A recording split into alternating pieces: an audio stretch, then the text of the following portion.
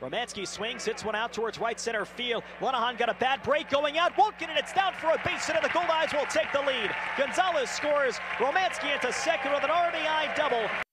Here's the 1-0 pitch, and DuPont, it's a high fly ball to right field, pretty deep. On the run, Rome going back into the warning track. Rome reaching, and it's gone.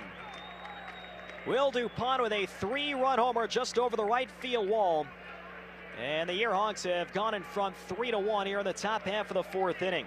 DuPont extends his hitting streak to 10 games in a row. It's his second homer of the year, and for the AirHogs, they are 36th to lead the American Association.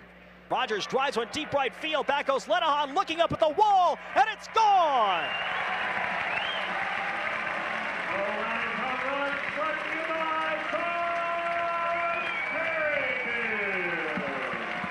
Jacob Rogers answers right back with a line drive homer over the right center field wall.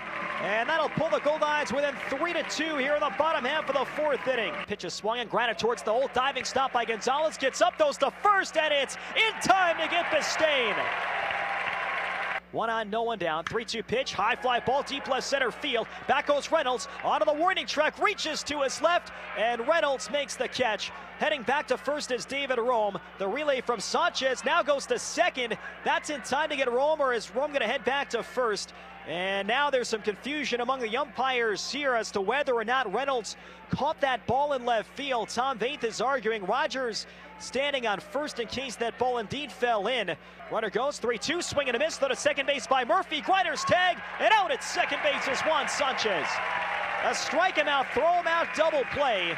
Sanchez didn't get a great break running on 3-2, and Grider tags him out as Tanner Murphy makes a strong throw atop the bag.